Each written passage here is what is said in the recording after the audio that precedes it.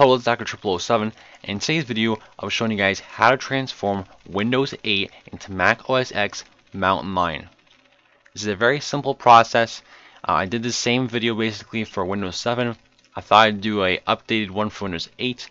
A lot of people like the Mac look, but like Windows, so this is a bit of both. So below there's two different downloads. One is for a 32-bit version of this installation. One is for a 64-bit.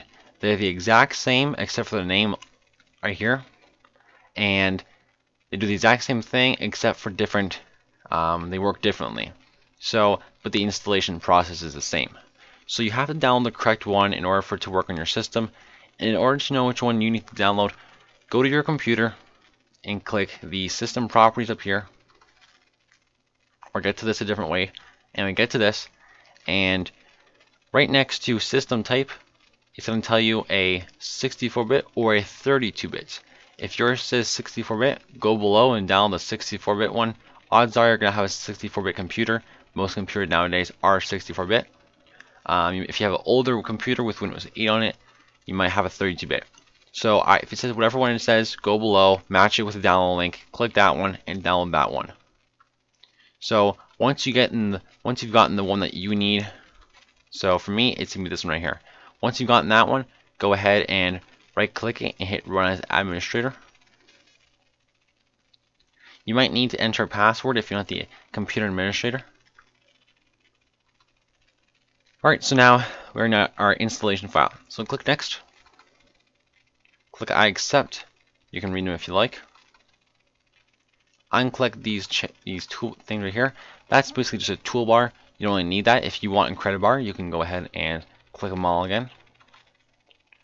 Alright, so what it's going to do, I'll explain everything it does. So, restore point, this is going to create a restore point. I highly suggest having this one clicked. This is going to, let's just say you completely hate it. For some reason, it messes your computer up. You're lost. You have no idea what to do. You can go back in time using the restore point, and it's going to create the restore point exactly right before it does anything else.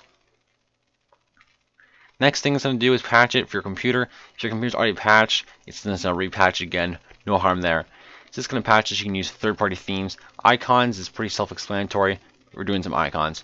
The theme, wallpaper, cursors, the finder bar, which is going to be our toolbar at the top. Kind of like the Mac one, where you kind of, instead of having the close buttons and the windows, etc., on the actual window, they're at the top. It's kind of the same thing. Classic start menu is kind of like our classic one, classic Windows 7 start menu, but it adds the Mac feel to it. Rocky Dock's going to add our dock, Uber icon, got some widgets, YZ shadow for some shadow effects, disable ribbon so we can disable the ribbon, obviously, top taskbar, small taskbar, and refresh icon. So once we've done all, I'd suggest having them all clicked to get the full feel. Once you've done with that, go ahead and click install. The first thing it does is it creates a restore point, and it's going to tell us exactly everything it is doing while it's doing it. I highly suggest while it's doing this, do not do anything, because it's just going to speed up the process of it. So it shouldn't take too long to do. The speed of your hard drive is obviously going to impact how fast it takes, but as you can tell, I'm running a solid state drive, and this isn't taking too long at all. Once this is finished, all you have to do is restart your computer for the full effect.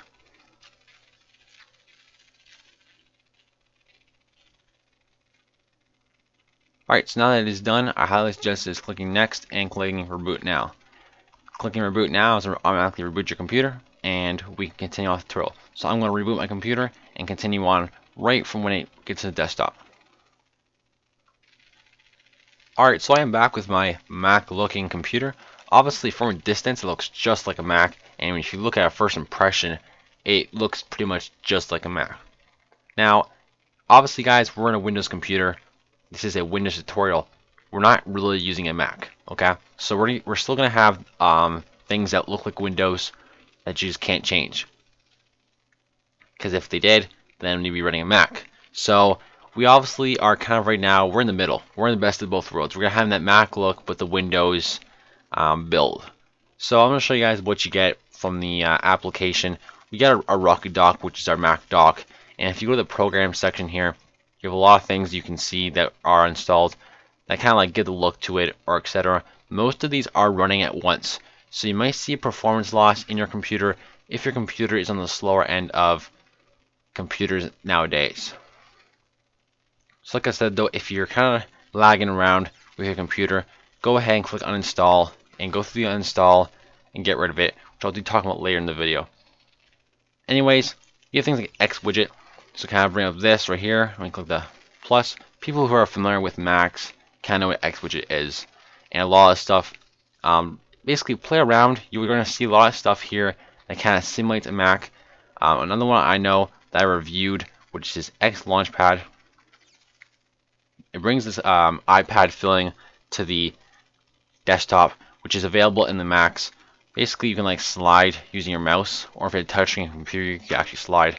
But if you don't, you just use your mouse and you click and like pull. And you can add icons here and play around, I guess you could say. Alright, so up here we have our Mac icon. If you click on it, it brings up the start menu. Going through our normal files, you're going to see we have the Mac icons along with the blue color and the font and all that stuff. So you're going to get the best looking version of Windows Explorer. It also moves the gets rid of the ribbon UI, adds the custom icons. So like I said, guys, it's a good makes it look just as close to a Mac as you can. Obviously you can't, but this is pretty close. Along with the finder bar, if you open up something like Google Chrome, for example, this up here switches to Google Chrome. Does it actually work? Not really, because when you click on it, it kind of gives you the same stuff no matter what. Because Google Chrome is built for Windows, so it's not programmed to give the options up there. So it's gonna keep the options over there, but it still looks good, and that's what we're going for here. Looks. So it also changes the file, but from here though, you can also do the simple stuff like new file folder and edit and copy and paste and all that stuff. So you can do that there, but it's more for looks. When you do minimize, it goes down to the dock, kind of like the Mac in real life. Anyways, guys, that's about it. Now to uninstall this. Let's say you get tired of this, maybe it's slow on your computer, whatever the reason is, or you decide you just hate Apple. Join the bandwagon. Anyway, click the programs and go to uninstall. It's going to bring up this menu right here. And to get rid of everything, just click everything. So just go down. There is no option. I think you can click. There's no option to do all of them at once. So you're going to have to go ahead and click all of them. So go ahead and click all of them.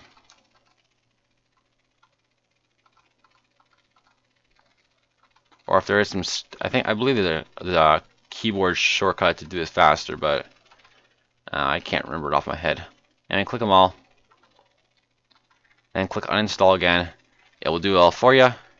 You're done. Click yes. And that's what it for this tutorial, guys. That is how you uninstall it. Anyways, guys, that's what it for this video. I hope you guys did enjoy it. If you did, leave a like, leave a comment below, and of course subscribe if you haven't, for some more awesome Windows customization tutorials, ranging from Windows 8 to Windows 7. Anyways, guys, that's what it for this video. Have a great day. See you in my next video, and happy hacking. This is the Hacker 007, and I'm signing off.